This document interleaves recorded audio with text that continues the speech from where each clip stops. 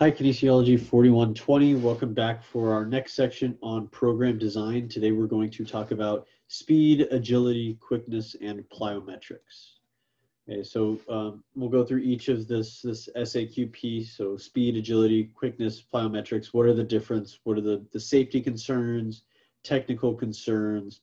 And then we're going to get into some methods of how to program and how to include these types of training within our program design, because they are very specific to most field and court sports, require a lot of these different techniques and patterns. So we'll get into a little bit more on how to implement them and some more technical stuff. We'll go more in depth in the technique into our lab. But first off, speed. Speed is the ability to move at high velocities and in multiple directions. Agility is our ability to change direction. So being able to stop and go again in multiple different planes with not just moving on the ground, but moving in space. And quickness involves both speed and agility within a reaction component. So really quickness is what is the determination in sport, ability to react to some kind of external stimulus, either the defense, the offense, a ball, a puck, moving somewhere in space, being able to reorient yourself and then move as fast as possible. Plyometrics, on the other hand, is kind of a generalized term now for really a rapid eccentric into a rapid concentric action. So think of like in this image of a drop jump. So it's a rapid eccentric loading into a rapid concentric contraction. So that transition phase is going to be a key point that we talk about there. But plyometric activities fall into things like sprinting, jumping, changing directions, all have this similar plyometric activity. So when we talk about speed itself, we look at both extremity speed and locomotion speed. Extremity speed is the ability to move our limbs at high rates of speed. Most extremity speed activities incorporate some kind of rotation component from the torso.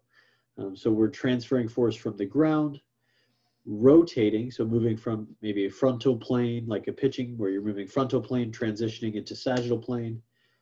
Soccer, where you're moving sagittal plane, turning into a more frontal plane, using that transverse plane motion to almost whip the extremity at high rates of speed. Then we also have locomotion speed, which is traveling. Think of this as traveling within space. So we have running, skating, swimming, any activity where we are transferring our body through space as rapidly as possible. When it comes specifically to locomotion, we have things like sprinting, backpedaling, lateral movements, multiplanar movements. Most speed for locomotion based, we're going to talk about running speed. So we can do that in multiple different movements, or think about it as ground speed rather than things like swimming or skating. For this class, we'll mostly talk about land-based because that's where most of our strength and conditioning training will be. We have sprinting, backpedaling, lateral movements, and then multiplanar movements. So this is our ability to linearly move forward, linearly move backwards, move in the frontal plane, either to the right or to the left, or to mix and match those planes. So being able to do things like curvilinear running, like you'd see running around the bases in baseball or softball. Things where we are turning while we're moving are more multiplanar movements, where we have that transverse plane as well as a sagittal plane movement. Then we have two different components within each of those, which are acceleration and maximal velocity. Acceleration is our ability to change our velocity, and maximum velocity is as fast as we can possibly move. So acceleration components are more often seen in most, especially smaller court or field sports. We rarely see maximal velocity running in court or field sports, except for sports like maybe soccer or rugby, where you have time and space to move up to maximal velocity. But most sports are played within the acceleration component. Otherwise, track, we do have maximum velocity where we're moving as fast as we can linearly. Backpedaling is seen in most field and court sports, especially when playing a defensive position.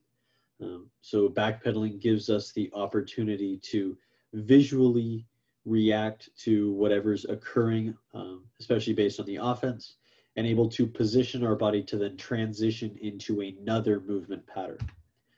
We also see lateral movements. So this is frontal plane movements.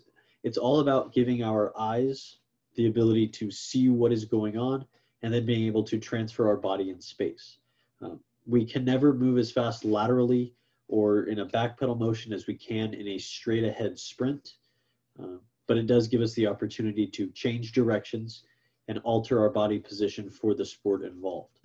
And then multiplanar movements, think about cutting, turning, curved running, things like that, where we're not just sprinting, we're not just laterally moving, we're not just backpedaling, but we are transferring these motions within space.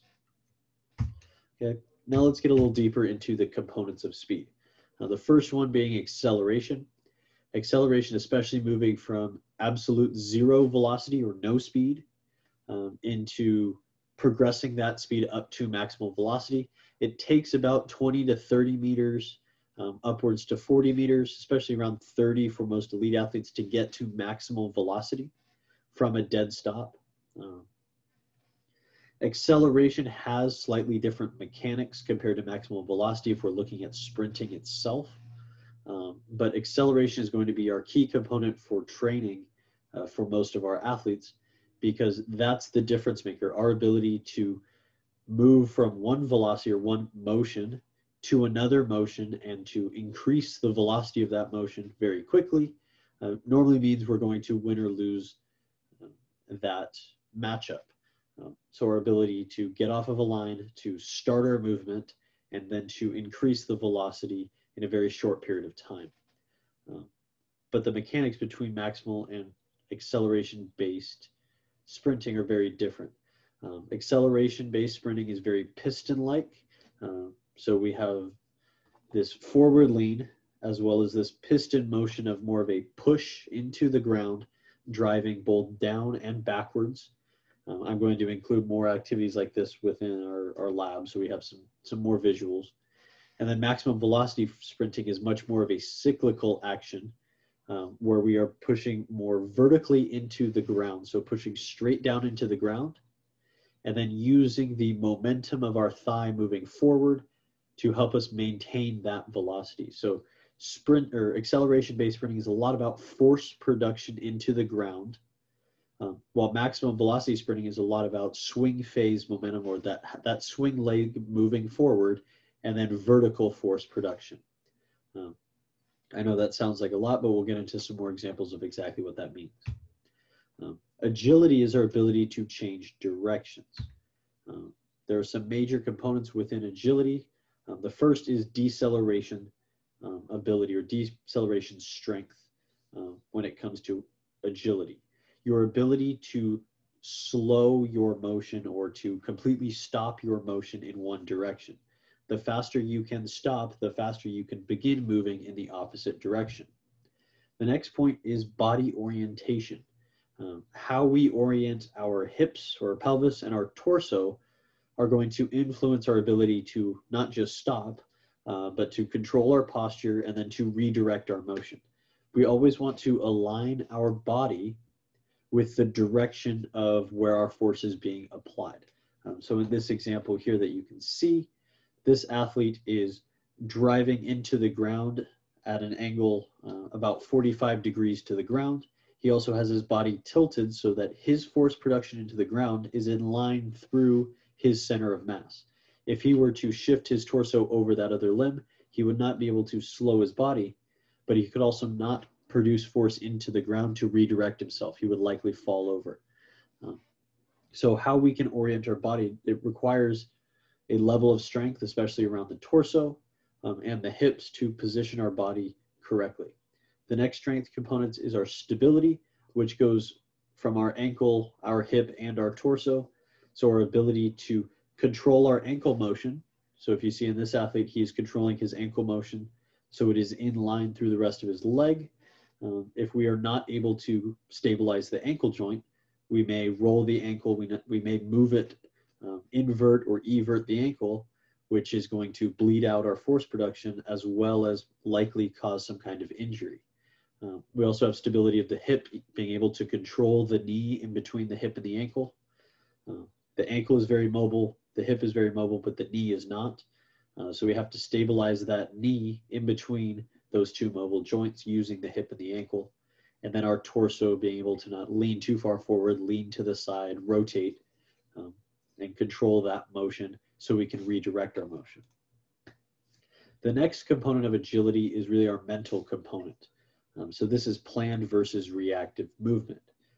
If we have planned movement, we can move faster compared to reactive movement because we already know what's going to occur. We can plan out our body's movement and we can achieve that position faster. That's one of the benefits of being on offense in most field or court sports. You know where you're going, as opposed to the defense, which has a reactive component. You have to orient your body and change your movement to react to what's happening from that opponent. You get better at, or you can improve reaction by practice, as well as understanding what may happen or tendencies of the offensive team. So planning your change of direction activities around reacting to specific offensive plays can improve your defensive capabilities. So if we look at these three major strength components, deceleration is a lot of eccentric strength in multiple planes. So laterally, sagittally, transverse plane, we have to be able to stop motion. We have to be able to orient our torso and our pelvis correctly to apply force into the ground in opposition to the direction that we're moving. If we're trying to change direction, we have to produce force into the ground and through our center of mass in opposition to the direction of our motion. So if I'm trying to move laterally and then go from left to right, I have to apply force into the ground to the left through my center of mass to make myself move to the right. That's going back to our physics lectures or our biomechanics lecture on ground reaction force, or that opposition force. When we push into the ground, it pushes into us in the equal and opposite direction. So we have to apply force in opposition in order to get ourselves to change our motion, and then be able to stabilize our joints so that they move within the planes they're supposed to avoid injury, as well as give us the best chance to produce force. And then looking at our planned and reactive based training, we need to think about how we are developing drills for our athletes. Are these drills going to be planned or reactive based on how that athlete has to play within their sport?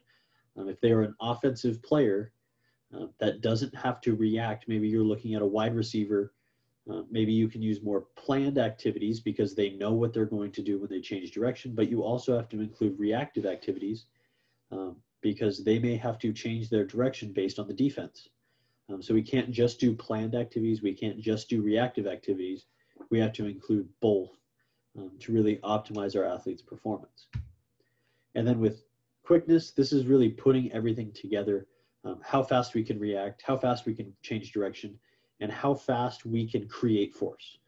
So the sooner and the faster we can create force or rate of force development, how fast we can produce force into the ground, the sooner we can change directions, the sooner we can accelerate, and the faster we can move.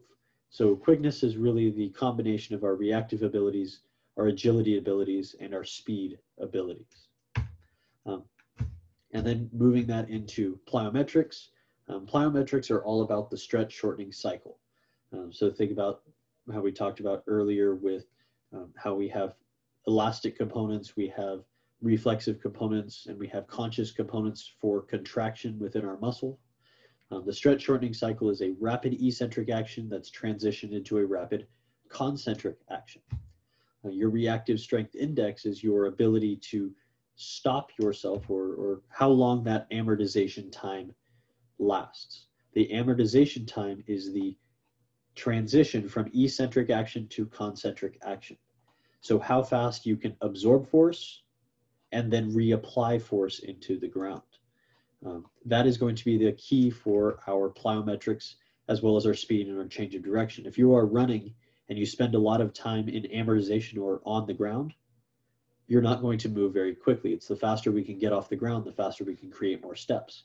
Same with jumping. The sooner we can transition from eccentric to concentric, the higher we can jump, the faster we can change directions, the faster we can move, because we're able to get ourselves back off the ground, and we can have higher rate of force development, so we can produce that force faster. So this comes down to speed of movement, how fast an athlete can move, their strength, especially eccentric strength. We need eccentric strength, especially at high rates of speed. So the ability to absorb force quickly and then produce force quickly right after. This comes with training with plyometrics, where we have to rapidly perform an eccentric action into a concentric action. And we'll go into lab about some example exercises or exercise choice for plyometric activity.